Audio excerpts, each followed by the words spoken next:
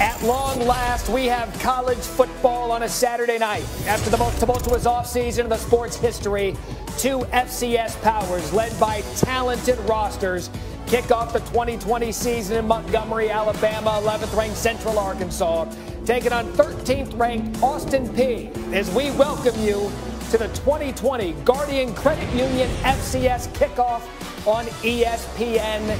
Presented by Geico. Here's what we know about college football as of August 29th. 6 FBS conferences plan to play this season. 4 of them have postponed, most notably the Big Ten and the Pac-12 out of the Power 5, and 15 of the 126 FCS programs plan to play. And with that, it is my honor to officially welcome you to the start of the 2020 college football season. Alongside Mike Golick Jr., I am Matt Berry. Third member of our team, Lauren Sisler, is going to join us in a minute. But, Mike, for the last 5 months, we've had a few questions. Will they? Won't they? How will they? And tonight we get to answer them. We get that answer because here we are now. Matt, I played a lot of night games. None of them feel quite as momentums as this one. We've been waiting, and we know for one certain thing, it's going to look unlike anything we've ever seen in college football history because of the COVID-19 pandemic. These are some of the protocols these teams will be dealing with throughout the season. Daily health screenings, most notably,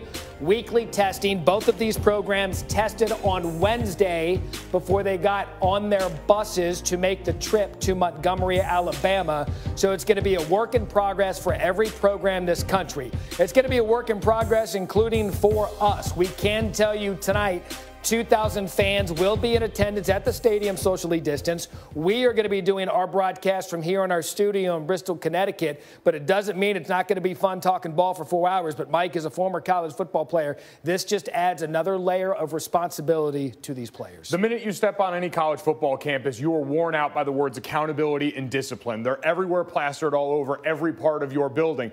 That took on a whole new meaning this summer. The COVID measures in place to help protect these athletes are something they had to adhere to, and they held each other accountable for, and they stayed disciplined to. And so now they get the payoff for all that work this summer. And a lot of that work has included drilling every possible scenario and situation in this. Who will be on the field, who won't be on the field, coaches, players. And tonight, we don't know if it is COVID related, but we do know that Austin Peay is going to have to respond early to not having one of their best players in the lineup. Yeah, their preseason offensive player of the year, D'Angelo Wilson, their star receiver, did not make the trip to Montgomery, Alabama. He will not play for the Governors tonight. Now, one of the big things everybody's going to be watching for, Mike Golick, it's going to look like football. It's going to sound like football. But what will the sidelines, what will everything encompass during tonight's game? For more on that, we send it to the third member of our team, and Lauren Sisler. Lauren, good evening.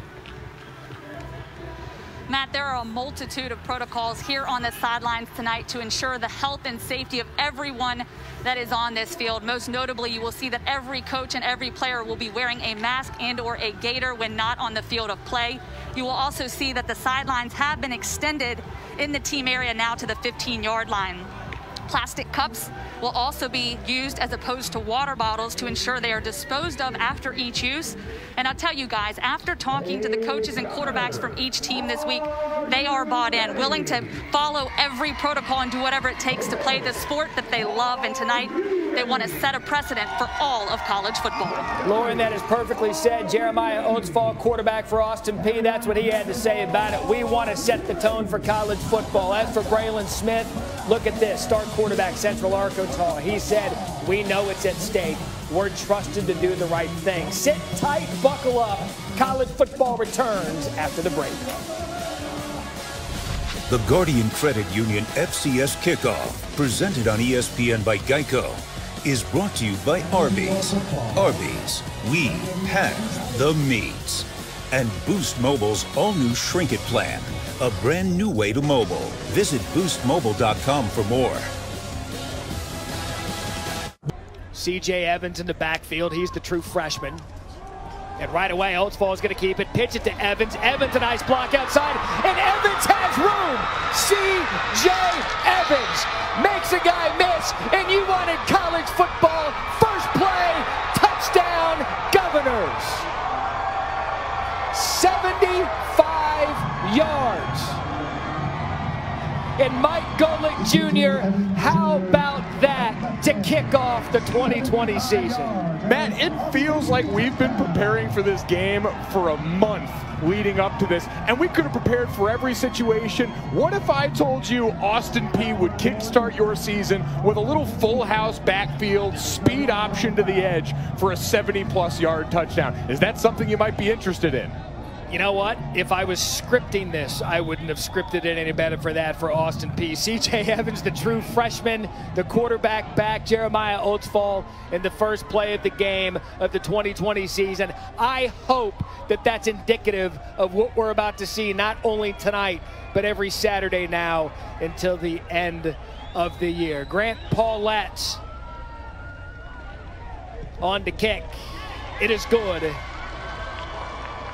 And 16 seconds into the game, we have 7-0 Golic Jr. What a play here to begin.